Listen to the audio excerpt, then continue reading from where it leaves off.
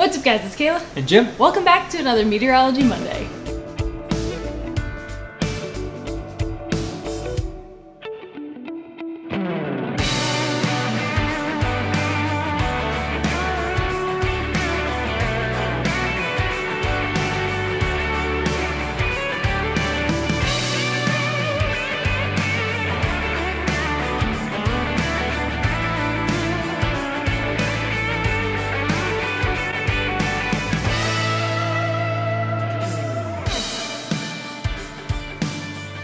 It has been 72 years since we have sat and filmed a video. We're still trying to put together the remaining videos from our storm chasing that we did back in April and early May of this year. Because somebody took way too many hours of footage. A lot of hours of footage, as well as different camera angles and trying to sync it all up together. There's a lot of editing that goes on, so there's a lot going on. Props to editing Kayla for getting all that done. We've had other things going on. We've had to we move. moved studios. As you can see, the background is different. What is this? Oh my gosh, things have changed. We're filming in a garage that is 7,000 degrees.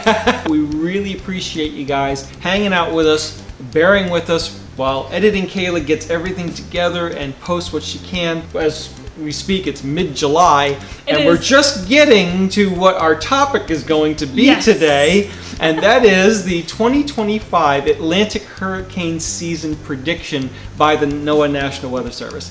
So we wanted to put this out. We targeted in June to do this, but things have happened. And here we are. But here we are. We're here today with you.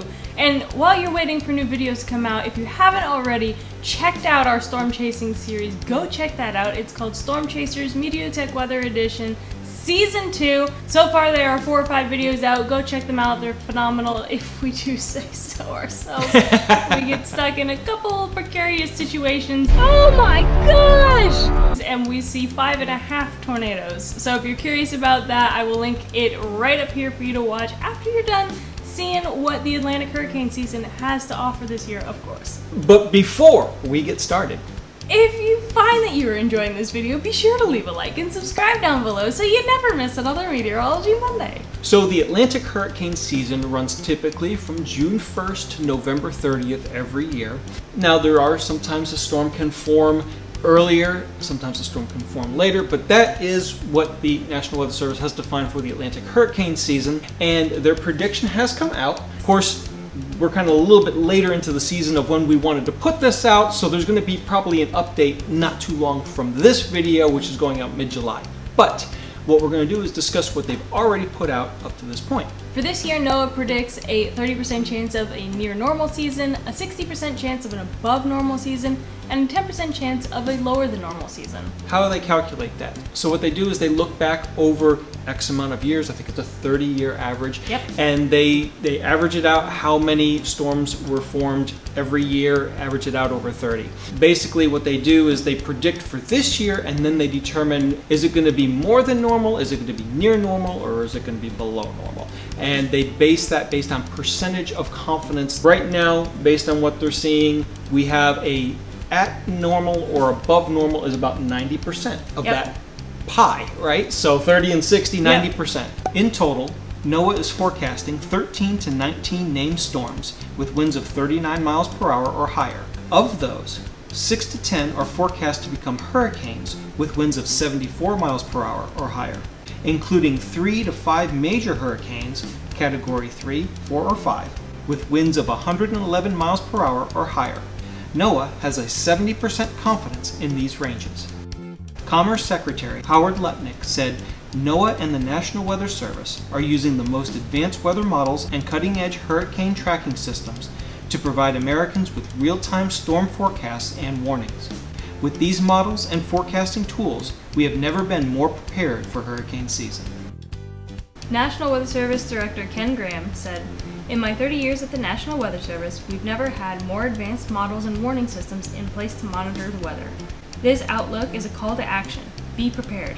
Take proactive steps now to make a plan and gather supplies to ensure that you're ready before a storm threatens." So let's discuss what led to their decision on 30% near normal, 60% above normal. This season is forecasted to continue to have a ENSO neutral condition. We also have warmer than average ocean temperatures. Weaker wind shear will be in place overall, and there will be higher activity from the West African monsoon.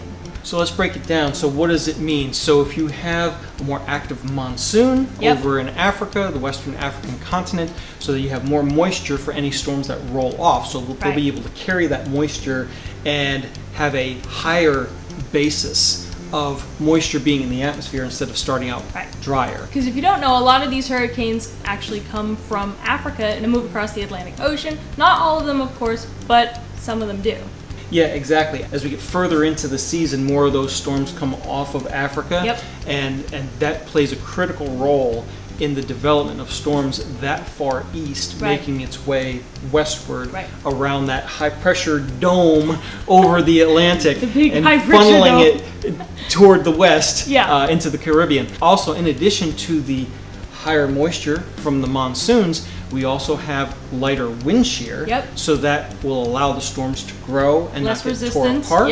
And then the higher ocean temperatures to fuel those storms, all that leads to a higher confidence that it will be an above average season this year. So again, they are predicting a 60% chance higher than average season and 30% around normal. These are just some of the factors that lead them to think it might be an above average season compared to what the average has been in the past 30 years. And as always, if you want to learn more about hurricanes, check out our Tier 2 of School of Weather, which has a couple videos dedicated specifically to hurricanes if you're interested in learning about the basics meteorology and how severe weather forms. We have 2 tiers available for you right now on School of Weather, which will be the top link in the description box. So how do these leaders within the National Weather Service have this confidence that they're talking about? There's been some improvements to the forecasting models. There's also been improvements to warnings that they want to implement this year.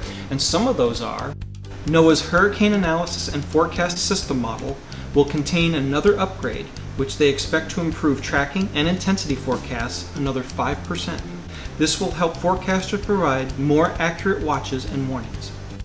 NOAA's National Hurricane Center and Central Pacific Hurricane Center will be able to issue tropical cyclone advisory products up to 72 hours before the arrival of a storm surge or tropical storm force winds on land, giving communities more time to prepare. NOAA's Climate Prediction Center's Global Tropical Hazards Outlook, which provides advance notice of potential tropical cyclone risks, has been extended from 2 weeks to 3 weeks to provide additional time for preparation and response. Other enhancements include Spanish language text products will be available for the Tropical Weather Outlook, public advisories, the Tropical Cyclone Discussion, the Tropical Cyclone Update, and key messages. The experimental version of the Forecast Cone graphic will make another appearance this year, which includes inland tropical storm and hurricane watches and warnings in effect for the continental U.S. New for this year, the graphic will highlight areas where a hurricane watch and tropical storm warning are simultaneously in effect. A RIP current risk map will be generated when at least one active tropical system is present. So now let's take a look at some of the tools that they're going to be using for this year's hurricane season. But before we get into that, can we have a moment of silence for the NAM? I know it's not exactly hurricane related, but the news has dropped that they're getting rid of the NAM. Our blessed NAM, who tries her best. They are updating her with a different version that'll probably actually forecast things correctly, but the NAM, we just needed a moment of silence for that. Okay, we can continue now. We got so used to its biases. We just loved how it blew up storms when there was no relative humidity and when there were supposed to be storms, and every other model called for that. The NAM said it would be a clear day and I wouldn't need my jacket. Who are we gonna laugh at now? We don't have the NAM. The GFS, until that gets fixed. NOAA will introduce a new experimental electronically scanning radar system called ROARS on NOAA's P-3 Hurricane Hunter research aircraft. The system will scan beneath the plane to collect data on the ocean waves and the wind structure of the hurricane. NOAA Weather Prediction Center's experimental probabilistic precipitation portal provides user-friendly access to see the forecast for rain and flash flooding up to 3 days in advance. This innovative enhancement was driven mostly by last year's Hurricane Helene, which caused extreme inland rainfall and flooding across the southeast U.S.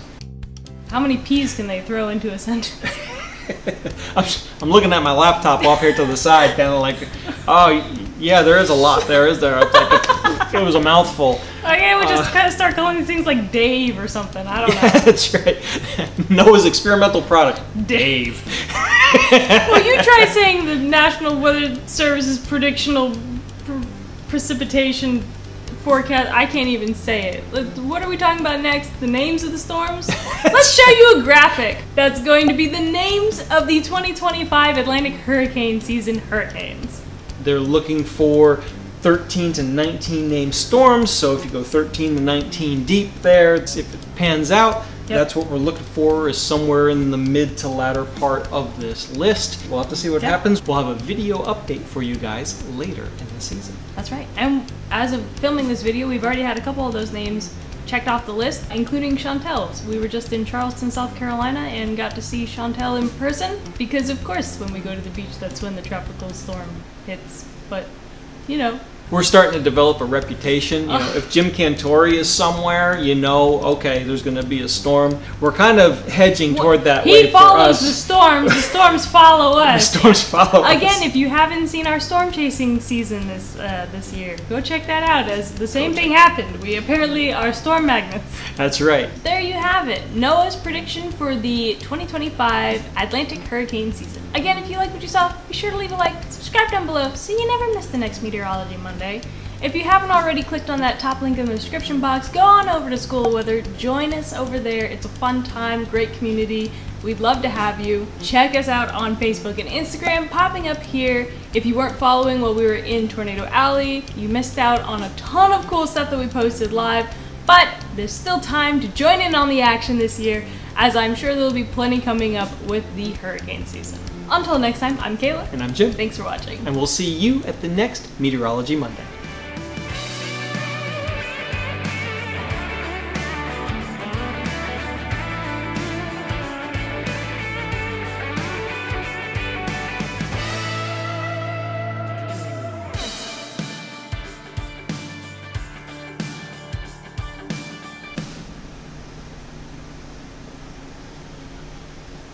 Time for coffee. Iced.